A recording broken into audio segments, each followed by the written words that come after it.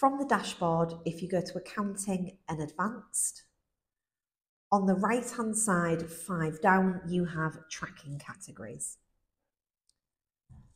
You can name the tracking category as you wish. This is the name of your department. So in this example, we're doing it by geographical regions.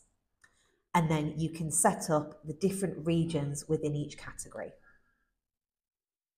You can call the department whatever you may want it to be, and you can have as many categories underneath as you require.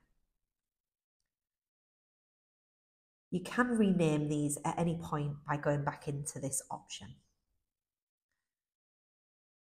Once you have allocated income and expenditure against these categories and you navigate to your profit and loss, on the left-hand side, you have a compare region option.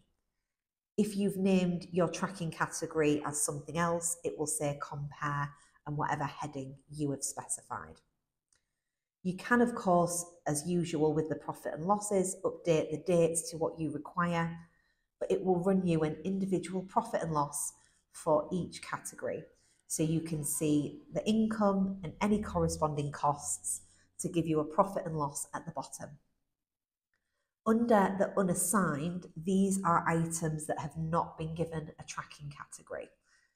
You can go in and update these. So within this example, we have a number of sales that have not been allocated. And then once you refresh your profit and loss, these figures will update to reflect that as well.